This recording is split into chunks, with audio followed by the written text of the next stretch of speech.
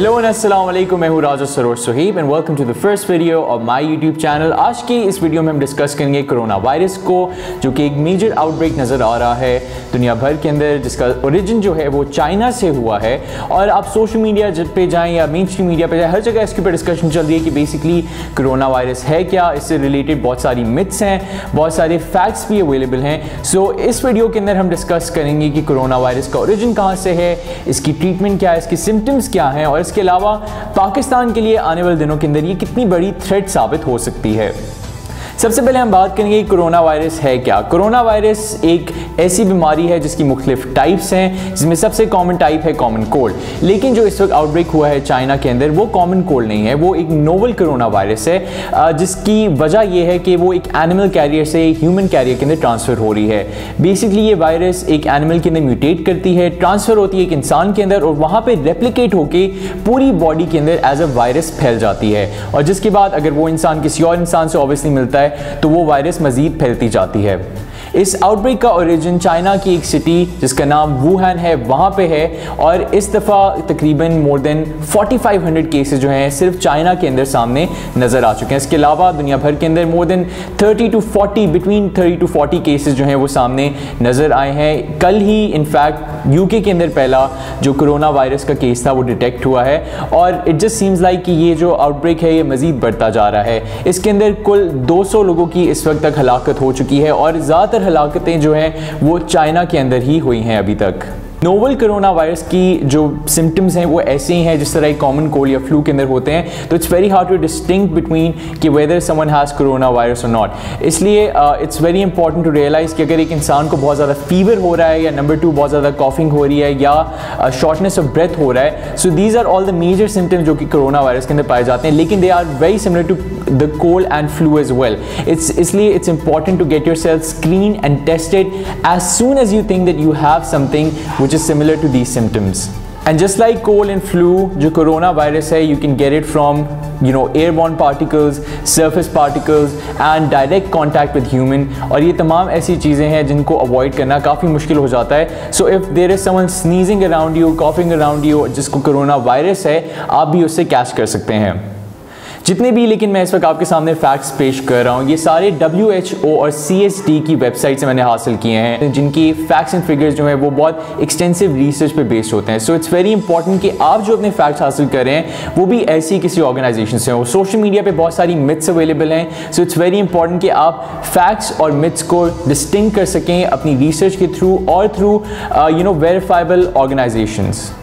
Moving forward, corona virus के बारे में ये जानना बहुत ज़रूरी है कि ये इसके अंदर च्यू इंक्यूबेशन पीरियड जो है वो बहुत लंबा होता है। इसकी वजह से इसकी स्क्रीनिंग और डिटेक्शन काफ़ी मुश्किल हो जाती है। च्यू इंक्यूबेशन पीरियड बेसिकली वो है जिसके अंदर आपकी बॉडी जो है वो वायरस एक्वायर कर लेती है, लेकिन आपकी बॉडी जो है उसके अंदर सिम्टम्स नज़र नहीं आते। तो अगर आप ट्रैवल कर रहे हैं, या जिसके पास कोरोना वायरस है वो ट्रैवल कर रहे हैं किसी मुल्क के अंदर, और वहाँ पर उसकी स्क्रीनिंग भी की जाती है, so we don't really no कि जो ये एसिम्प्टोमेटिक पीरियड है इसके अंदर क्या एक्चुअली वायरस को डिटेक्ट किया जा सकता है या नहीं। सो इसलिए भी काफ़ी डेंजरस है, and it's very different from other outbreaks जो कि पिछले कुछ सालों के अंदर हमें नजर आए। जैसे 2002 और 2003 के अंदर स्कार वायरस जो थी वो काफ़ी स्प्रेड हो गई थी, स्पेशली चाइना के अंदर और कनाडा के अंदर। और उसके अंदर एक जो अच्छी बात ये थी कि उसको ईजिली डिटेक्ट किया जा सकता था, पर इस सिचुएशन के अंदर ये काफ़ी मुश्किल है डिटेक्ट करना कि एक इंसान को क्या कोरोना वायरस है या नहीं। अगर हम इसकी ट्रीटमेंट की बात करें तो अनफॉर्चुनेटली कोरोना वायरस की अभी तक ट्रीटमेंट अवेलेबल नहीं है, इसका कोई क्योर अवेलेबल नहीं है, लेकिन सपोर्टिव केयर जो है वो प्रोवाइड की जा सकती है। फॉर एग्जांपल, अगर किसी को डिहाइड्रेशन है तो उसको IV फ्लूइड्स लगाए जा सकते हैं। अगर किसी को बहुत ज़्यादा फीवर है तो उसको मेडिसिन दी जा सकती हैं। अगर कोई सांस नहीं ले सक रहा तो उसको वेंटिलेट किया जा सकता है, लेकिन कोई एज सच अभी तक क्योर हमारे सामने नहीं आया। और कोरोना वायरस ऑब्वियसली जब बहुत ज़्यादा एक्सट्रीम हो जाती है तो वो फिर मज़ीद बीमारियाँ आपकी बॉडी के अंदर फैला सकती है, जिसकी वजह से लोगों की डेथ होती है। फॉर एग्जांपल, निमोनिया हो सकता है, रेस्पिरेटरी इश्यूज हो सकते हैं। But on the other side NIH which is a US based organization, उन्होंने अनाउंस किया है कि they are very close to actually making a vaccine जो कि इसको क्योर कर सके। So we should be hopeful कि आने वाले दिनों के अंदर एक्चुअली कोई क्योर हमें मिल सकता है which can be helpful in stopping the spread of this disease। Pakistan के लिए it's a major threat right now क्योंकि we are a neighboring country to China, और इसके अलावा regularly Chinese visitors Pakistan travel कर रहे होते हैं, और पाकिस्तानी जो ट्रैवलर्स हैं वो चाइना जा रहे होते हैं और फिर वापस आएंगे, तो ऑब्वियसली उनकी स्क्रीनिंग और डिटेक्शन करना काफ़ी मुश्किल मुश्किल हो जाएगा। और पाकिस्तान जैसी कंट्री जहाँ पे बेसिक हेल्थ फैसिलिटीज़ मिलना काफ़ी मुश्किल है, अगर इस तरह का एक एपिडेमिक जो है वो स्प्रेड हो जाता है तो it will be very hard to deal with it. So it's important कि हमारे जितने भी हेल्थ डिपार्टमेंट्स हैं वो अलर्ट हो जाएं अभी से और प्रॉपर जो है इसको एक तरीके से हैंडल करना शुरू कर दें। फॉर एग्जांपल जितने भी लोग यहाँ पे ट्रैवल कर रहे हैं, first of all I am not in favour of Chinese visitors coming to Pakistan right now, specially from these areas.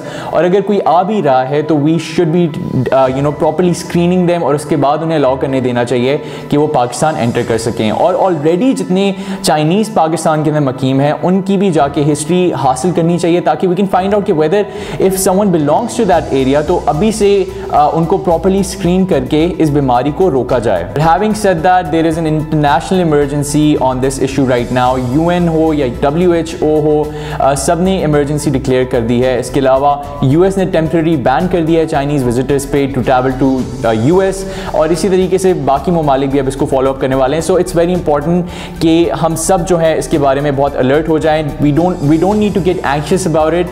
Anxious होने से इस बीमारी को रोका नहीं जा सकेगा। We only need to get alert and we need to find ways to stop the spread of this disease right now. With this, I've come to the end of this video. On a side note, अगर आप इससे related कोई movie देखना चाहते हैं तो 2011 के अंदर एक मूवी रिलीज हुई थी जिसका नाम कंटेंजन है, and the accuracy of it all is so unbelievable कि एक fiction based मूवी ने ये सब कुछ already predict किया था. So you can actually watch that whenever you have the free time. With this, I will say goodbye. अगर आपको ये वीडियो पसंद आई, don't forget to comment as well your suggestion whatever you want to, and like the video, subscribe the channel and press the bell icon so that you can receive notifications whenever I upload another video. अगली दफ़ा तक के लिए अपना ख्याल रखिएगा। अल्लाह हाफ़िज़।